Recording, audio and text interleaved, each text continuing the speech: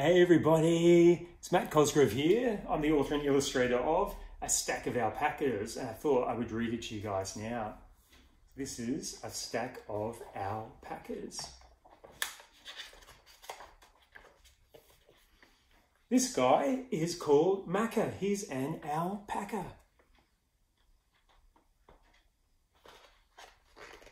He collects funny caps and he loves to take naps.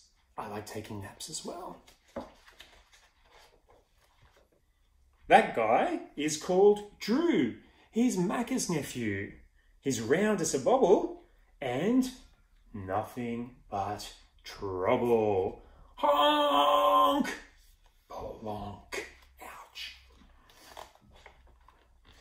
Here's Macca's nieces. And he loves them to pieces. They're called Reese and Roo, and they're trouble times 2. Stacks on, Uncle Mac! Crack! Oh, my back! Ouch.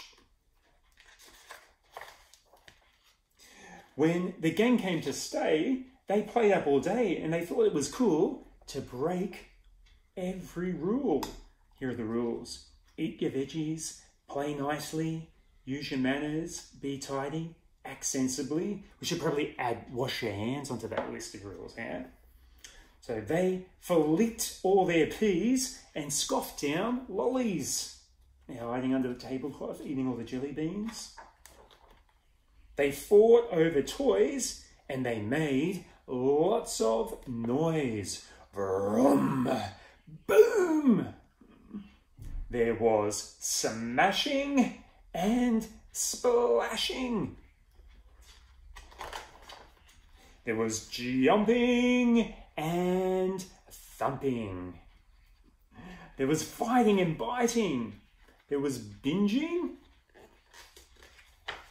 Then whinging. Oh, everyone's really upset. Macca looked at the mess and he cracked from the stress. Reese, Roo and Drew, I expect more from you. Seeing Uncle Mac completely blow his stack, the trio was surprised and they apologized. We're sorry, Uncle Mac. Kiss, kiss, cuddle, cuddle. After they cuddled, the alpacas all huddled and came up with a plan to get things spick and span. Oh, I think Macca got a cap in his present. From high to low, it was go, go, go. They were busy cleaning. Reese rubbed and wiped. Roo scrubbed and swiped. Drew dusted and scooped until they were all pooped.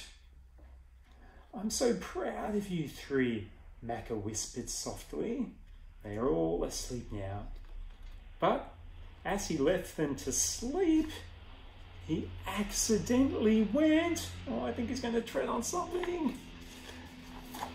Beep! And he woke everybody up.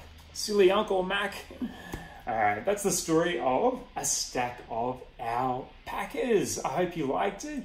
And if you want to make some little stack of alpaca finger puppets like that, you can get hold of this activity sheet and you can make your very own little stack of alpaca finger puppets. So I hope you do that. I hope you have some fun. I hope you're all taking care. I hope you're washing your hands, and I hope you're reading lots of books and doing lots of cool drawings. And I'll talk to you guys later. Bye.